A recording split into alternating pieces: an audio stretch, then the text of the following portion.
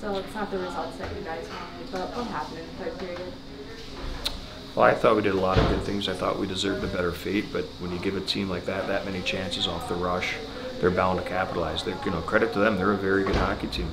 They do a really good job of getting their defense in the rush. They've got some skilled players there and very opportunistic guys that can score. So I thought when we give them too many chances, that we let off the gas a little bit, and that's the end result. But we did a lot of good things.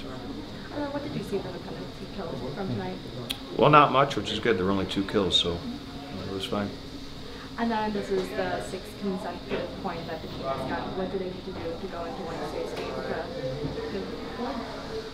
to I think just check out for a day or two. We've been going pretty hard, so we'll look forward to playing Iowa on Wednesday and go from there.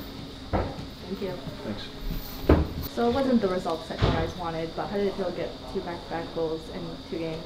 I mean, it's nice. It's always nice scoring, but I mean, after a loss like that, it's not really something I'm thinking about too much right now.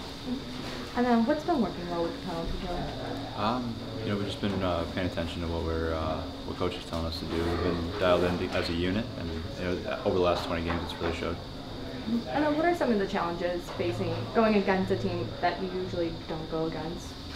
There's a lot of new faces, a lot of different players. You don't know what they're capable of, but we just try to go out there like every other game and be ready to do our systems and play the right way.